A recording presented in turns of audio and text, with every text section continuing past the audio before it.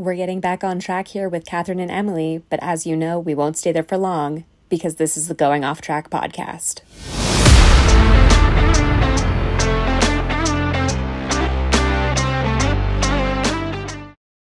Hello, and welcome to the Going Off Track podcast. I'm Kathryn, that's Emily, and for the record, we're exhausted. Very tired. Yeah, like really tired. I have never been so tired and never been so sleep deprived in my entire life. Yeah. But here we are. We're here, we're functioning. Barely, but we are. Yeah, and Emily, you are definitely not where we last saw you if you watched us on YouTube.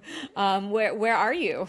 I am currently in Los Angeles, actually. So I flew back really late Friday night and landed at like 5 o'clock in the morning in the US, and then I had another flight, and then today I had another flight at 6:30 this morning. So I've been nonstop traveling since Friday. I am exhausted.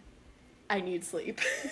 Yeah, and I have had my family in town because my sister got married yesterday, which was also race day, and so I basically watched the start of the race last night on the dance floor, and then paused and we restarted the race at the hotel after things were done, because I think my sister would have killed me if I was just standing off in the corner watching the race on my friend's phone, because for whatever reason my phone wasn't working, so I turned to my best friend and I'm like, hey, give me your phone. And I need did. it for a really important reason. Yes, and then we went back to the hotel and watched the race, and somehow managed to wake up this morning and be moderately functioning human beings. And then I had to work a volleyball match. I just got home from volleyball, so this has been a long day and a long weekend, but lots of fun. This is my official petition to like move the race time of the Japanese Grand Prix. Well, speaking of that, the race time will probably not change, but the time of year of the race will change for next season. It is now, I don't remember off the top of my head, but I'm pretty sure Suzuka is now going to be like round 4 in 2024. It's going to be really early. I think you're right. I think it's before the break, because normally it's after the break, and now it's going to be before. Yeah, which is really interesting because I know that one of the reasons why they were so set on having the, September or October type dates was because that was, they've had a lot of constructors and drivers champions crowned in Suzuka. So for somehow the FIA managed to convince the people who run the Grand Prix that it's okay that they're gonna be early because it's better for the environment, that they're not going back and forth crisscrossing across the world, because sometimes the schedule has been pretty ridiculous. Yeah, it has been. Well, and I'm not to take anything away from the environment, because I think it's very, very important that they are changing this, but also just it's so much wear on the drivers. Yeah. Like, all of that travel has to be just excruciating. So, yeah. Obviously, for environmental reasons, the FIA and Formula One in general is really working towards net zero by 2030. 30, yeah. 30, yeah, which is super, super early compared to other industries, let's say. So I think them doing this is going to be a huge step forward with that, with no longer, like, transatlantic or transcontinental flights every week. So. Yeah, it's gonna be a lot easier. Even now, because we have 2 weeks until Qatar, the racers are all going back home. So everyone's going home for 2 weeks. So the shifts are going to be interesting next season, and seeing races out of schedule, so to speak. But it will get used to it, I think is the thing. I think it's a welcome change. Yeah, for sure. Yeah. So, well, with that, let's get into our hot lap recap of the Japanese Grand Prix, Kathryn. Yeah. Max Verstappen came out swinging and won the race by 19 seconds. As I said in our predictions, that he was going to come out and punch the field in the throat, and he did, giving Red Bull its second straight World Constructors Championship and their 6th overall. Yeah. And something super, super exciting, too. I know we're both really excited about this. Yeah. Is Lando and Oscar finished 2-3 on the podium, and this also makes Oscar the first rookie to make to take podium since 2017 when Lance Stroll did it. So, yeah, super exciting. Yeah, and funny moment on track, Lewis Hamilton used Carlos Sainz's DRS trick from Singapore against him as the Mercedes were battling the Ferraris and ended up they were that four through seven finishers. So that was kind of entertaining when Carlos was like, he stole my trick. It was they're using my trick against me. Yeah. And I also think it's important to note that like he wasn't upset, and obviously, you know, once you do a trick, you know, everyone's gonna know it. But he I think he appreciated Lewis's ingenuity. Yeah, definitely. So Checo had a little bit of a rough weekend. Yeah. He tested the RB19's durability with multiple collisions and retired the car not once, but twice in the same race. Yeah. And not only that, there were 4 other retirements. It was like the first half of the race was really kind of just carnage, emphasis on car.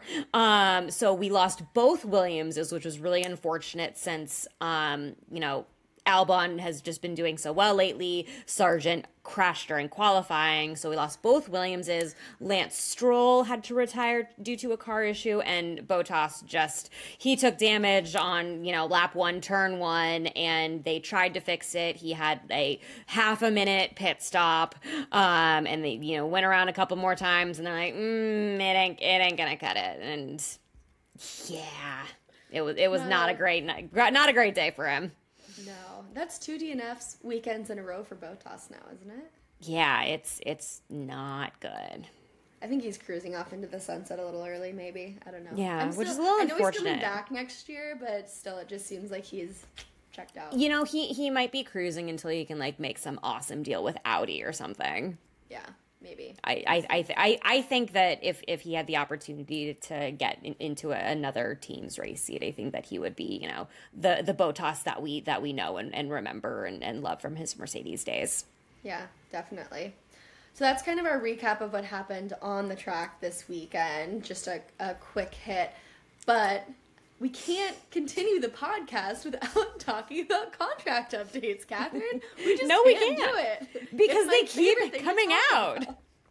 They do, which is what I absolutely love. And it's also my favorite thing to talk about. Yeah. So McLaren came out and announced that Oscar's staying until 2026.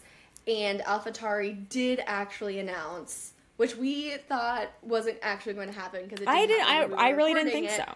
I didn't think this was going to happen this weekend, but they came out and confirmed both drivers, Yuki and Danny Ricciardo, are going to be driving in the car next year for 2024. And Liam Lawson will stay on as a reserve driver. So that's kind of interesting to me. Yeah. I thought that they would give this a few more weeks to see how Lawson was doing. But I think, personally, this is, you know, just my thoughts. I think Yuki brings in too much Honda money to just let him go. Yeah, and Honda's super integral for, like, Red Bull and AlphaTauri. So if like, Yuki leaves, like, what happens? Yeah, I don't think we're going to see Yuki have the I don't think we're going to see that Red Bull has the opportunity to move on from Yuki. Not that we're saying that they need to move on from him, but not until they actually change over and their partnership with Ford, which is coming in a couple years, actually starts. So I really thought that they should have given it a few more races because obviously, you know, Lawson has beat out Yuki in every single race that he's raced in. And I think that what they needed to do is see if Daniel was actually, you know, going to be good in the car. Because as much as we love him, we really don't actually know if he's going to be good because there could be, you know, he could still struggle. And then it's like, well, Liam Lawson's just sitting in the corner like, hello, what else do I have to do to get a Formula One seat? I know, he has to be thinking, like, I've been doing really, really well. I'm out qualifying Yuki. I'm, you know, getting points. What am I doing wrong? And I feel like that's the ultimate, like, it's not personal, it's business, because they really are, you know, the Yuki-Honda relationship is just too much for them to ignore. Even though Lawson is doing well. So yeah, I think that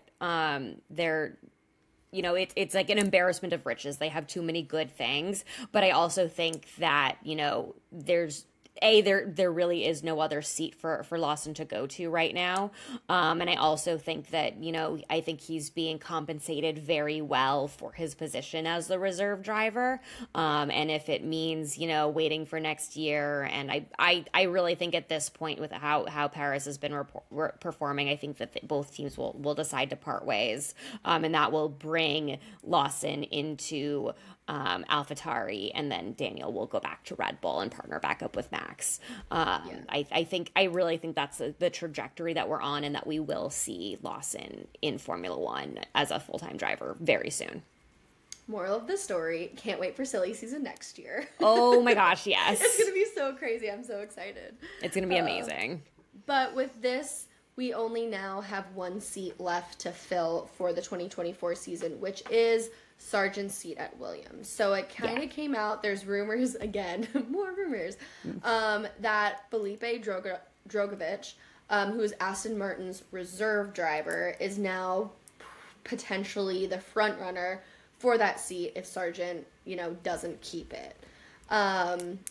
Which is interesting. I personally want to see Mick Schumacher in that seat.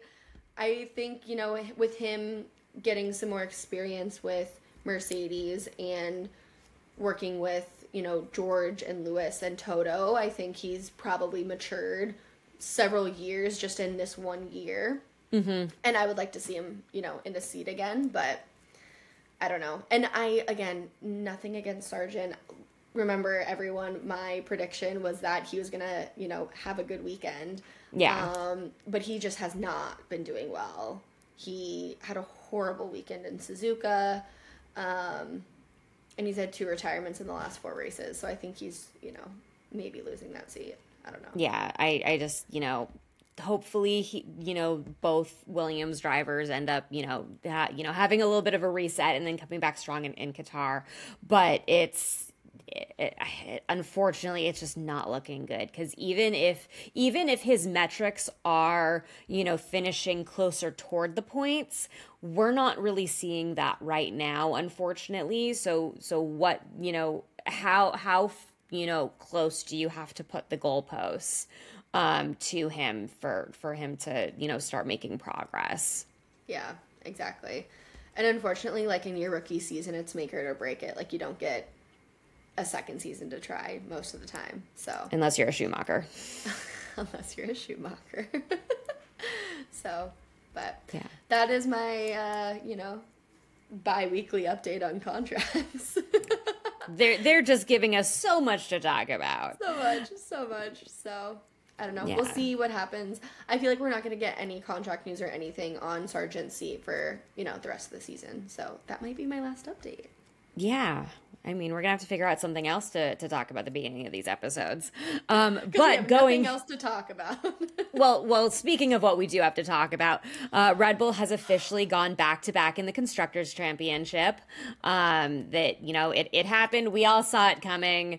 They had to beat Mercedes by any amount, and then they had to make sure that Ferrari did not outscore them by more than 24 points, and they did that because Max won. I remember seeing a meme. It was either last night or this morning when I woke up, that it was like it was a picture of one of the graphics that Red Bull used that had Max and Checo on it, and it's like that feeling when you don't do anything but you get credit for the group project. It was like, ooh, yeah. I think I saw that too, or maybe you sent it to me. I don't know, but it's like, it's so true. Like, yeah. I mean, I know he's contributed a little bit. Like, he won 2 races, so you can't say he's done nothing. But, yeah. I mean, he won 2 races, but at this and he has been scoring consistently, even though we haven't really felt his presence because he hasn't been close to the podium. But I mean, this was probably I think people were saying this was his worst race since Monaco, which it really was his worst race since Monaco. I mean, how can you break your car so badly and then get your penalties and then have to retire the car, but then get back in your car while racing is happening and come back out so that you're 6 laps down on 3 people who have already DNF'd. There was a Max had a pit stop toward right before he came back out, and the cameraman was zooming in on the tires and then changing out the tires, and then goes straight into Perez's garage where he had been sitting in his car for a good 20 laps. I'm just like, that man knew exactly what he was doing when he panned that way, or he was directed by somebody who knew what they were doing. And it was just, yeah, it's really been rough for Perez right now. Yeah. I mean, I know that I sit and hate on Checo a lot, but I would never wish a double DNF to one human in one race. Yeah. Maybe to a team, but never to one person. That's brutal. Yeah, that's Maldonado level Formula One records you don't want to have, which I guess Ocon is right up there too, because he's had those heavy penalized races before. Oh my gosh, Austria! I think he had over 30 seconds and whatever it was. Yeah, but he had 4 penalties in one race, which I think did break the record that was Pastor Maldonado's. And it's records that you don't want to have, but you know why we keep records? So we can find out things that are funny. And that's why we have things like Wikipedia. Thanks, Toto. Exactly. Oh, Toto in the Wikipedia comment, man. It will never get old. He will never live that down. He will never live it down. No. But again, like we mentioned before, so I just want to move on from this because it's Red Bull and I'm over it. And we're also very tired. They won. We all knew they were going to. I'm over it. Yeah. But something, again, we're really excited about is McLaren had a double podium. Yeah. And both drivers looked, good. And I don't know, it's just, I was excited to see them on the podium. McLaren did force them to switch places, and they, followed team orders, which not all drivers will do, which I think was really, really good for them. But Piastri still, even with swapping with Lando, he still ended up on the podium for the first time in a race, because he did land on the podium during a sprint this year, but not an actual race. So it's really exciting. Like we said, he's the first rookie to finish on the podium since Lance Stroll did in 2017. So that's exciting. I'm so excited. And he had to fight for it, because the way it kind of all panned out was, George had undercut most of the field, because I think George went for a one stop, and Oscar had to fight through it in order to get his podium back, and he really showed that he is definitely the future of Formula One. He's very good, and yeah, it was really exciting to see him up there finally, because he had gotten so close so many times this season, and it finally happened. Yeah. Speaking of Oscar, did you see the banter online with Zach and his mom? Yes, yeah. So for those of you who don't know what we're talking about, so Oscar's mom doesn't go to races because she has so much anxiety about them and can barely watch, so she doesn't go to the races. And so, but for Japan, she was I don't know where she posted it, but it was does anyone know where I can find a flight to Japan? Yeah. And Zach, who is the CEO of McLaren, was I will gladly pay for your airline tickets, whatever you need for you to come here. And she's oh, thank you, but I don't think I can make it. I'll have too much anxiety, but I think I'll be able to conquer my anxiety with meditation before Vegas, throwing it out there. Yeah. Which I think is so funny. His mom has been kind of making, I don't know, not viral postings, but she went a little viral when Oscar was joking about wanting to try out motorcycle racing, and she's absolutely not, child, you are not doing that. She's pretty funny, so I appreciate it, at least. And I think it's fun to have that little interaction. I don't know, it's just something different when the moms get involved. Yeah, I mean, we don't really, I mean, sometimes we'll see like Max's mom will come to races, but usually the biggest presence is, Max's dad, Lewis's dad, Carlos's dad, who really doesn't come to races because he wants Carlos to like have his time. But yeah, you really don't see a lot of like the moms of the Formula One racers. So it's fun that we have Mama Piastri, making us some entertainment. Yeah, definitely. And one thing to note too about McLaren, because I was a little worried about this with the double podium, no trophies were harmed in the celebration. So Lando's broken 2 this year. I thought maybe something else would happen with them having a double podium and him getting so excited, but no trophies were damaged. So that's, positive in Lando's book this weekend as well, besides getting P2. So yeah, speaking of those trophies, I think really only in Japan would you get a trophy where when you kiss it, it lights up with the flag of your home country. Only in Japan. Yeah. Only there. So cool. Obsessed. Yeah. Love to see it. Love to see it. Love to see it. Yeah.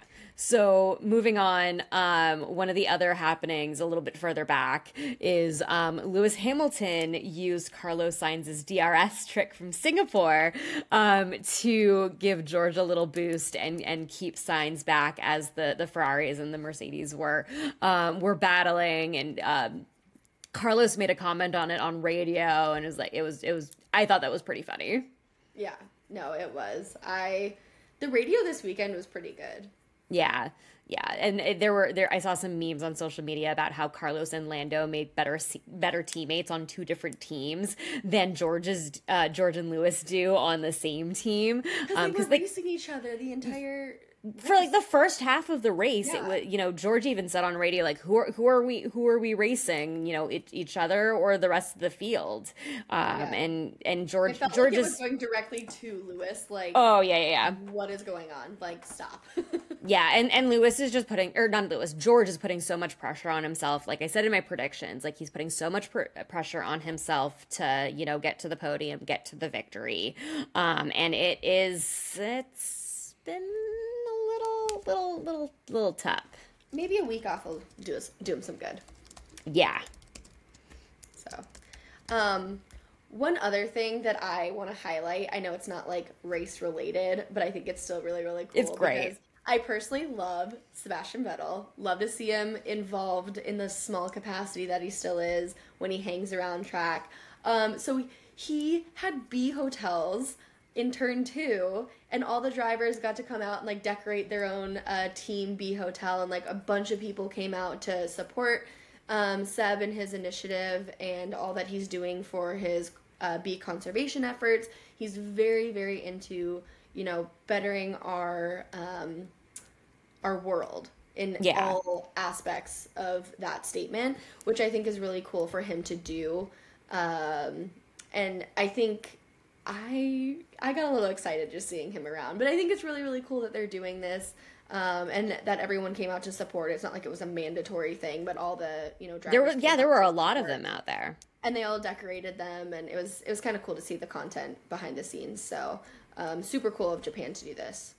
Yeah, I think it's really awesome. They also painted the curbs at turn 2 black and yellow for bees, and Crofty made some jokes on the broadcast of about the bee hotels. He's like, I don't think anybody's moved into the hotels yet, but I think that's cool. It's like, oh, there's a bunch of beehives in in the track, which I think also might be a little scary if they get spooked. I know, it's like how this could go horribly wrong or be very, very cool for years to come.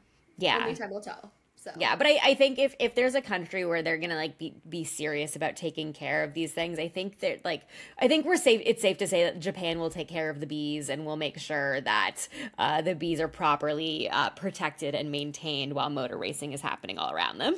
Yeah, definitely. Now it's my most depressing ask of you, and but it is a fun question to ask just because the math is interesting. The math. So where are we at with Max's World Drivers' Championship? When can he win? When can he not win? Give me your update. Well, that's actually the when he can win part of your question is actually really interesting, because thanks to him winning and Perez double DNFing himself, which I don't think we're ever going to let him live that down, unfortunately. But Max can now actually win the Drivers' Championship on Saturday, not Sunday, because the Qatar Grand Prix is one of our 6 sprint weekends of the season. So the way the math works is Max leads Perez by 177 points after Suzuka, because he picked up 26 in last night's race, and he only needs to be ahead by 172 points after the sprint to clinch it. So that would mean Perez has to outscore Max by 6 points on Sunday if he wants to push off Max's or on Saturday if he wants to push back Max's pretty much inevitable victory to Sunday. So basically what you're saying is he will win the Drivers' Championship on Saturday of Qatar. I mean, yeah, probably. I mean, obviously, you never know. Writing, Kathryn. No. But yeah, it is highly likely. I would also like to say, in the case that this does happen, called it, because I said at the end in our silly season recap episode that I thought that the most likely time of the season that he would clinch the title would be in Qatar, because it was a very slim likelihood it was happening in Singapore, and obviously didn't happen in Singapore because he finished P5, and that would have put him a few points back of making it happen in Japan like he did last year, so he didn't have his awkward time on that giant throne couch thing, and so yeah, it'll be in Qatar, and I'm sure they'll pack the t-shirts with them. What a depressing year it's been, but it's fine. Not for Red Bull fans. Hey, we got our one win in Singapore, so and it was great. And it was a great race, a great win. So I'm happy with that. Yeah. Yeah. Oh, speaking of this win, it made me think of it because they made a joke about, or I made a joke, and people were talking about how Max Verstappen missed the Max Verstappen podcast after Singapore, and yes. I made a joke that they were just filling in for him while he took a week off. In the cool down room, Lando made a comment about the podcast, and Max was like, I don't actually like podcasts. So if you ever thought Max liked podcasts, he doesn't. And then I think you sent me a meme. Did Red Bull actually send that out? 'Cause I didn't have a chance to look before I was at volleyball.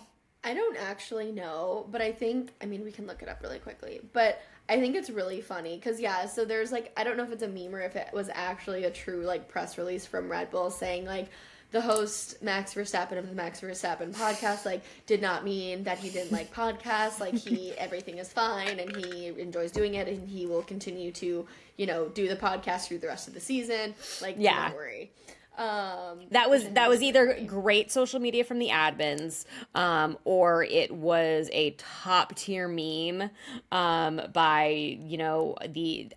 Social media for Formula One is it's top tier. I love it. It is great. And that was really entertaining that, the Max Verstappen podcast was back. Yeah. Yeah, I can't see if it's real or not, but if it is, what it is really F1 entertaining. Socials are the best ever, but if it's not, then, someone made a good joke. So yeah. You want to know what else is a joke? My podium predictions this weekend. 1 out of 3 is okay. You did pretty good. You got 2 out of 3. I did, yeah. It was I got lucky with that call. Yeah, so again, going back to our podium predictions, Kathryn had Max, Carlos, Lando. I had Max, Carlos, Lewis. We both had Max winning, and we got that one. And then you had Lando P3. He ended up P2, but that's it. Close enough. Close enough, yeah. And I called pole again this weekend. Not that it's hard. Hey, I went with your boy. I know. I know. It's okay. I had high hopes for Carlos, but it is what it is. Yeah, Ferrari, that is a track with serious tire degradation, and that is something that Ferrari is notoriously bad with. So if you're just on a regular track struggling with your tire deg, and then you go to Suzuka where you can do one flying lap on your tires in qualifying before they're just done, Ferrari gambled toward the end of qualifying, and they really, they're like, we're just going to give it one shot, and they did, and it didn't work. Max was so far ahead. He really, planted the flag, so to speak. Yeah. So for P10, again, we picked someone to DNF. I think this is a bad one for us. I think we keep jinxing people. P10 is cursed, or our P10 picks are cursed. It is, yeah. So I picked Ocon, who was I was close. Yeah, but you just got the wrong Alpine driver. I did. It was P10 this weekend was Gasly, and then you picked Alex Albon, who did not finish. So, and then for our surprises, we both kind of flopped on these. Liam Lawson did not finish in the top 8, but he still beat out Yuki for the 4th race in a row. And I Logan. Put so much weight behind Sargent, and I was like, he's gonna have a good race. And then he didn't. And he did not. So should have, kept him as who's gonna do a dumb, but that's okay. And again, Yuki finished behind Lawson. He did great in quali, but he just did not race well. So I wouldn't say it was a dumb, but I just would say he didn't have the strongest weekend. So yeah, and then mine was that George was going to bin it again because he's just been trying way too hard to get that podium and get that win. But I would say kind of in the middle because he didn't entirely he finished the race, but and he did beat Lewis, I believe, but he and Lewis tangled early on in the race, and that could have been really bad for them both. And I think it's one of those things where it's like maybe Toto needs to not miss races so he can just make sure that things are gonna be okay with the team and that the drivers are going to do what they're supposed to do. Yeah, Dad's away, so the kids are playing this weekend. Playing is one word. Forcing each other off track is another. But of course, it was teammates fighting each other and forcing each other off track. So the stewards are like, no further action, which there was no damage. So obviously it makes sense that there was no further action. But at the same time, it's like, what would have happened if that was like a Mercedes and an Aston Martin? Yeah, exactly. Not Stroll's Aston Martin because he DNF'd, but an Aston Martin. Yeah. Who knows? Maybe they'll come out next week and say that they should have given him a penalty. Who knows? Oops. Oops. It was just Yuki. Yeah, just Yuki. So, anyways. So, up next, we have Qatar. So, the Qatar Grand Prix is October 6th through 8th. That's the race weekend. We have a week off, so we won't have anything going on this next week, which is wild. I don't know what I'm going to do without seeing your beautiful face, Kathryn. I don't know either. Call you just for funsies. Yeah, I mean, we'll still talk about the other thing. Who knows? There might be another contract update available. We will not be having an episode next week. Just we're a little busy. I need to recover from the last week. Emily is going to be. I'm taking exams again. You're taking exams, so we are going to be taking a quick break from the pod. We will still be active over on the Going Off Track Instagram, going.off.track. So be sure to hang out with us there. And if there is any breaking news or anything really exciting, that is where you will be able to find out about it. Exactly. Well, and that was the race that we've been looking forward to all year. Suzuka did not disappoint. Yeah, and no one almost died. And no one almost died. Gotta love it. Gotta love when everyone walks away. So give or take, pretty much. Oh my goodness. All right. Well, if you can't tell, we are in extreme lack of sleep zone. But that has been the podcast, and thanks for going off track with us, guys.